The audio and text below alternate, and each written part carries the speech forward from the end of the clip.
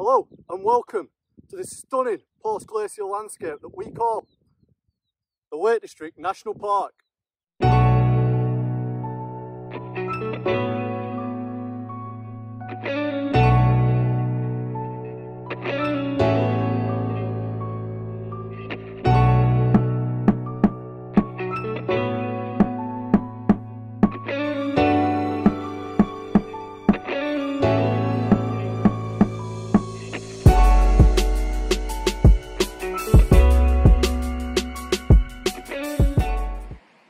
Hello and welcome to episode 3 of Glaciation in the Lake District.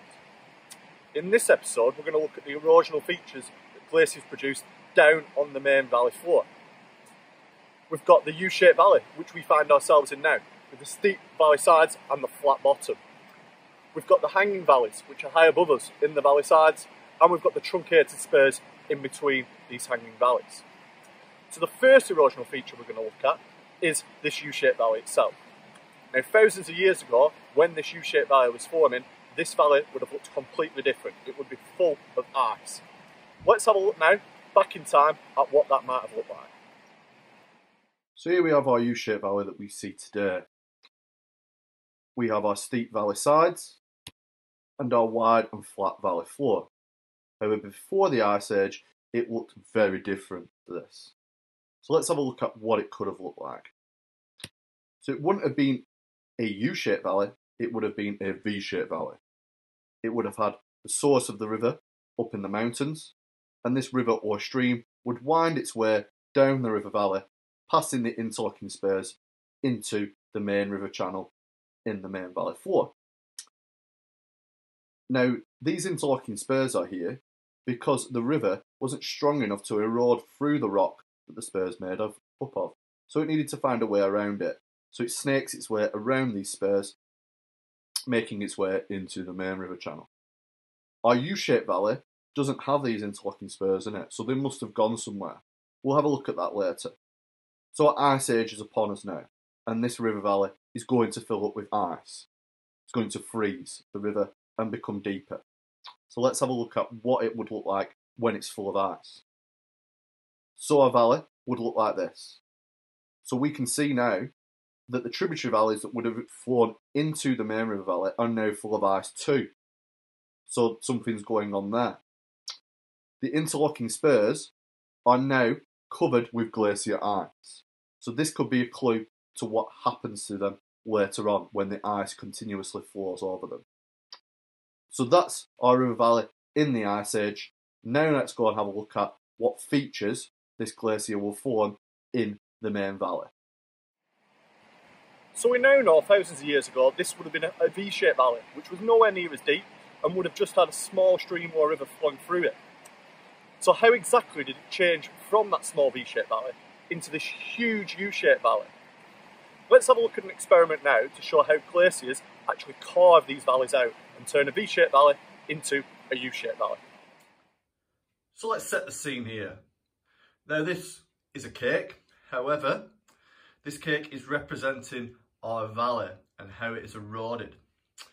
Down the centre of our cake, we have our V-shaped valley, which is quite narrow as it stands, not very deep, and it has steep sides and a very narrow base. In the sides of our valley, we have our tributary valleys. These are small valleys that join our main valley.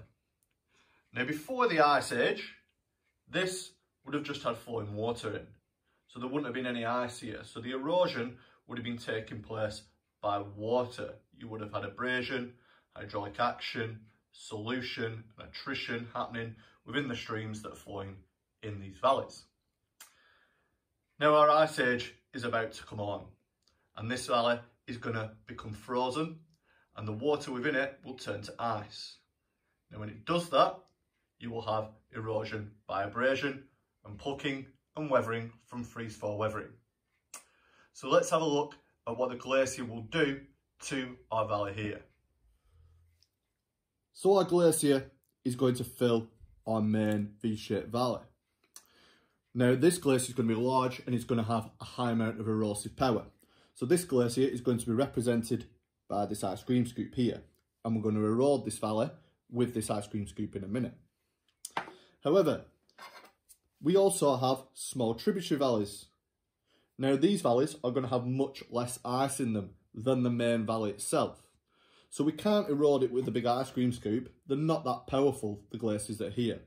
These are going to be eroded by a much smaller glacier, which is going to be represented by the teaspoon. So first of all, we're going to erode our main V-shaped valley. So our glacier will start at the top of the V-shaped valley and it will erode down the valley, because when the temperatures drop, ice would have formed up here first and then would then generally move downhill as temperatures decreased further and more ice built up. So our glacier would come in from the top of our V-shaped valley and start eroding downwards. Now I'm going to be removing this material by hand, however, this material would be transported by our glacier.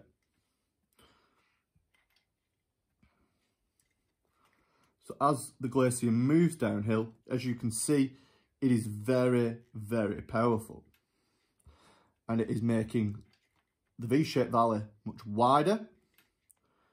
It's making it much deeper.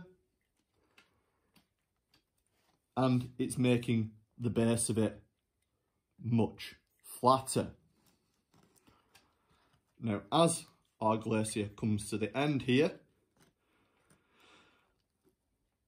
we can see the material that it's transported, the stuff that I've not removed, is built up in a pile at the end. Now that would be glacial moraine. Now we're going to talk about that in a future episode. So we'll just remove that for the time being. And then we'll have a look at the smaller valleys in the valley sides that are going to be edited and changed by our smaller glaciers. So we've just moved around to the side of our main U-shaped valley. This has now been eroded by our glacier. It's much steeper on the sides, it's much deeper and has a wider base. Now at the sides, we said these need eroding too by our glaciers, because in the Ice Age they would have had glaciers in. However, these would have been much smaller. So the erosive power isn't as strong. However, they would still be able to erode in the valley sides. So they're not as strong. However, they're still able to erode. Now, what we form here, when these glaciers have eroded, as you can see, we have got two smaller valleys within the valley side. Now, when the glaciers have all melted, this erosive power stops. We don't have glaciers in contact with the valley sides and the valley floor to make them deeper and wider. We do have a small stream now flowing down it, but this erosive power has diminished. So what we've had differential rates of erosion. In the main U-shaped valley, we've had the large glacier that's come down and made it very deep, very wide, and the sides very steep. We've had the glaciers at the side from the tributary streams. These have also been eroding, but because the glacier have been much smaller, they cannot erode at as quick rate as the one in the main U-shaped valley. So this leaves behind smaller valleys hanging in the valley sides. So these are called hanging valleys because when the valley ends, there's a steep drop which takes it down into the main valley floor. It's happened here and happened here. In between these hanging valleys, where there was once a spur that led all the way to the floor of the main river valley, this has been chopped off. There's a large steep cliff face. That's what we call an interlocking spur. So now our glaciers have melted, we have got some new features. We've got the large U-shaped valley. We have got hanging valleys in the side of the large U-shaped valley, and in between our hanging valleys we have a truncated spur. Now let's go and have a look at what these features look like in real life.